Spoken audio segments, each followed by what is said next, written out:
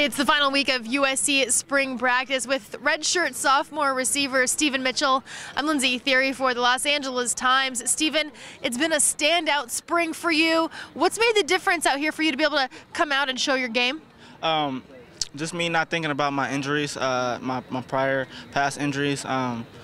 In the weight room, you know, we've worked hard. I gained about 10 pounds, so my physicality has really improved, and that's what helped me come out here with more confidence. Last season, you were behind Nelson Aguilar and George Farmer. Obviously, those guys have moved on. The added reps, how much of those helped?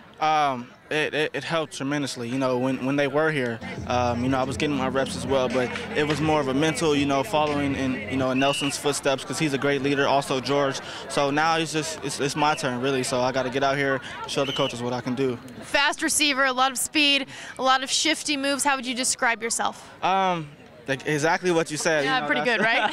that's been my game since I was younger, in high school and all that. I like to elude the defenders, you know, to go around, you know, speed. But now I'm bringing, you know, more factors with my strength and stuff. How much do you think of that is natural ability versus the playbook? Natural ability, I would say half and half, because you know I grew up watching, you know, my favorite player, Reggie Bush. So every time I try to touch a field, I try to, you know, to mimic what he's doing. But also, you know, studying myself, watching film on myself, that's really helped me come out here and, you know, remember, okay, I have to go this way. I have to do, you know, break down on my route. So. A veteran quarterback, how much has it helped to have Cody Kessler? Man, he's awesome. He's improving every time we come out here. You know, he has a great chemistry with all the receivers.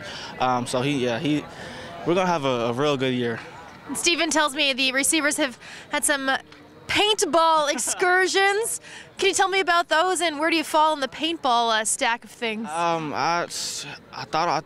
We thought we were in the Navies. You know, we went out there first day.